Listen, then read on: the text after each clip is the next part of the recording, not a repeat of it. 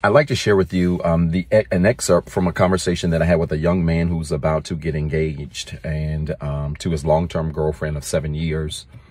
And it is my hope that what I give to you is a blessing to you the way it was a help to him and has been a help to me in the past. He said to me, Dr. Zeb, I'm getting ready to get engaged. This is what I want to do. What is the number one red flag I should have been looking for to just make sure I did not miss anything? Now, let me say this. Before I give you the flag, this message is for only two types of people. It's for whole people, and it's for people who are striving to become whole. That's very important.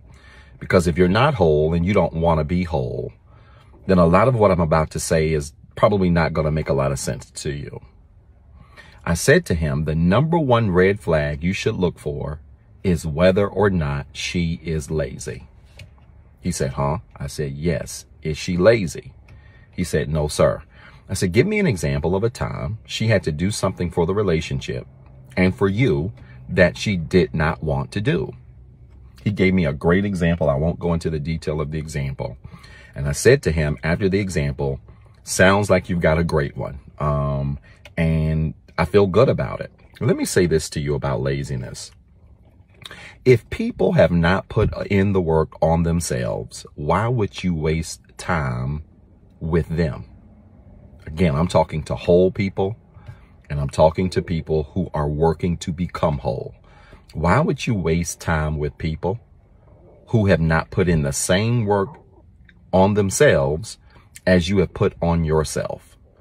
See, we looked at if you looked at the last video that I did about making the list of 10 to 15 things and then becoming those things, it's something that I've taught for some time now, but it's something that I learned in therapy as well.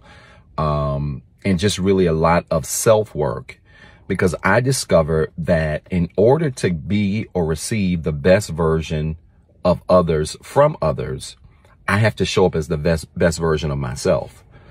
And so while you think, 10 to 15 is a lot, my list has 45 things on it. I wish I had that journal with me in this bag. It has 45 items on it. And that should suggest to all of us that there are levels to wholeness.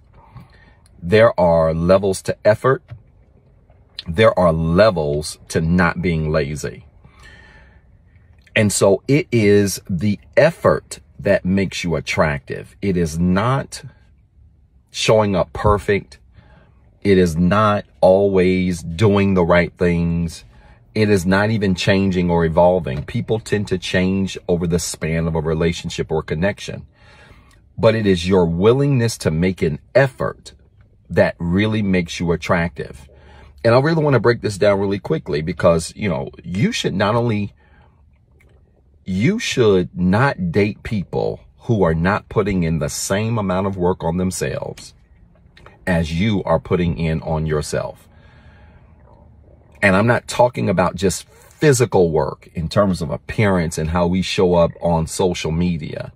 I'm talking about the inner work that makes you show up as whole and as complete of a person as possible.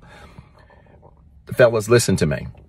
I'm going to start with you, as I always do. It doesn't matter how much money you make. It doesn't matter how tight your career is. It doesn't matter how many cars, clothes you have. It doesn't matter where you live. It doesn't matter any of those things. Most women might be pleased with what you have. They'll never be fully satisfied with it. I'm talking about financial things, surface things. What pleases a whole woman is seeing you being willing to put in the work on yourself. The reality of the matter is most of my clients are females, not because I pander. I'm good. As a whole man, I see beautiful women all the time. Most of my clients are females because most men don't want to do the work. We want to be in charge. We want to be first. We want the biggest piece of chicken, but we don't want to do the work. And what makes that problematic is you may show up with a great career or very successful in terms of your money or businesses or whatever you do. But over time, that relationship's going to hit a wall where you're going to have to make an adjustment in order for the relationship to continue. She's going to have to make an adjustment in order for the relationship to continue. That adjustment might mean things you have to do together. That adjustment might mean going to therapy and getting some counseling or help. But if you are not willing to do the work, eventually she's going to even get tired of your resources, and she may even stay. She may stay for you. She may stay for the resources. She may stay for the kids. But if you're not willing to do the work, it's not going to be enough to sustain her and keep her spiritually and emotionally. Ladies, you're no exception. Ladies, understand that a whole man loves to look at a beautiful woman. Nothing wrong with that at all. A whole man loves an attractive lady. But a whole man also understands that what most fulfills him is a woman who is willing to also put in the work on herself.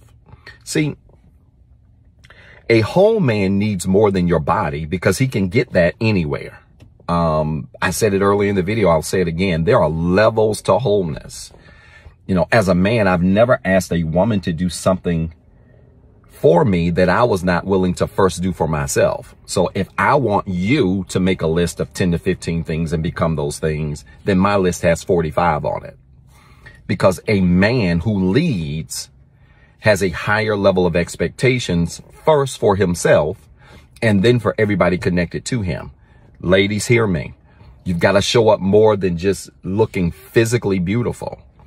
You have to also be willing to do the work. I can't tell you the number of women I've talked to as well, and whole men that I've worked with who get incredibly frustrated with women who feel like their looks are enough, who feel like their beauty is enough, who feel like how they show up in the presence of someone is enough. And that stuff might be enough to attract. It might be enough to reel in. But for a whole man, it won't be enough to maintain. How you look won't be as important as what you've last read. How you look won't be as important as how well you treat your children if you have children. So you've got to make sure, ladies, also that you show up not lazy, but willing to do the work so that when the relationship or the marriage requires you to do the work, you don't just let yourself go. I hear that really quickly a lot. Women, really get upset and say, well, my husband, my boyfriend's complaining because I'm gaining weight. I had children and I can't be in the shape that I was 15 years ago. My metabolism is slowing down and I can't do it. But listen, a whole man really won't care about that. A whole man, yes, wants you to look nice and does not want you to throw yourself away. But a whole man will be attracted to your effort, because if you are making the effort to maintain yourself, it speaks to a larger level of work ethic that's critical for a relationship to last over time. No, the 20-year-old shaped you may not be the 60-year-old shaped you.